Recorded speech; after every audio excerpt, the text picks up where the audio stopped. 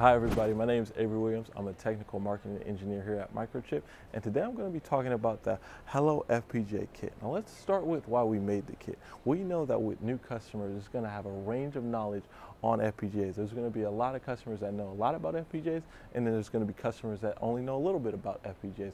So we created a low-cost, compact-sized kit targeted toward those users that don't really know a lot about FPGAs in order to make their transition into the FPGA world a simpler one. Now with this kit, you're going to be able to run demos in artificial intelligence, digital signal processing, and image processing, and you're also going to be able to measure live power consumption from our Smart Fusion 2 FPGA. So now let's just dive into our first demo, which is the digital signal processing demo.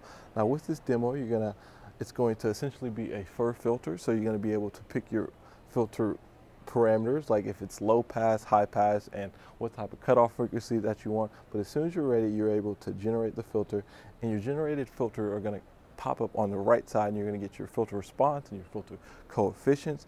And once you're set with those, you can generate your input signal that you want to be filtered, and you're going to do that by essentially picking the input frequency and selecting generate signal. Now once this button is hit, the generated signal is put on the filter input tab, and you're going to see the signal in the continuous and the frequency domain.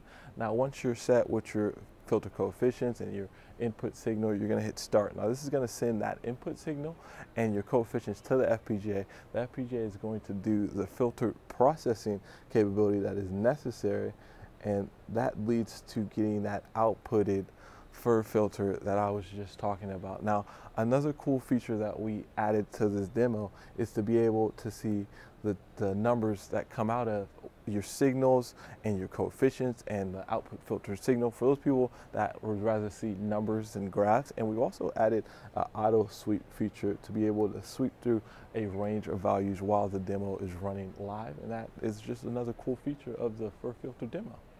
And now moving on to the image processing demo. So with this demo, you're basically going to get a live video stream happening with the Hello FPGA kit, but the camera board has a higher resolution than the display board. So the camera board has to send that data to the FPGA. The FPGA is going to compress the data and send it to the display board, and that's going to be how we get that live video stream at the correct resolution. Another cool feature is you're going to be able to change the contrast, the brightness, and the RGB all live while the demo is being ran. But let me move on to the power graph. So while the demo is being running, you're able to see the live power consumption of how much power the FPGA is consuming. But with this, you're going to be able to enter into flash freeze mode. Now flash freeze mode, as I enter into it right here, this is going to be a standby low power mode. So the biggest takeaway from the standby low power mode is that right now that live video stream is not working. But once I exit flash freeze mode, keep in mind how fast the FPGA turns on and is able to go back to the video stream. So right now I'm going to exit flash freeze, and just like that, instantaneously the video stream is back going properly. So that's another cool feature that comes along with this kit.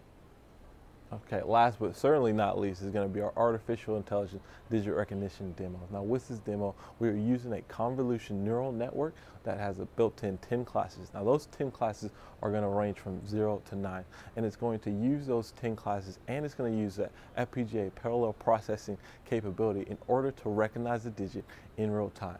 Now that is enough talk. Let's see if it can actually recognize these digits instantaneously. Okay, we're going to start off with a 3. Let's see how fast it's able to pick it up. Okay, so it was pretty quick, but you know, I think it can do better. So now we're gonna switch to a 2.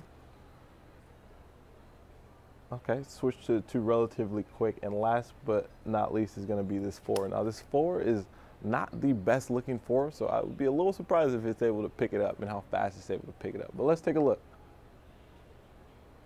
Okay, it was able to pick it up. I wish it was a little bit faster, but that's okay. We can still see that it's able to pick up a number when it doesn't really look like the number. But that is it for this demo, and that is also it for the video. So click on the link below to get more information on the Hello FPGA kit.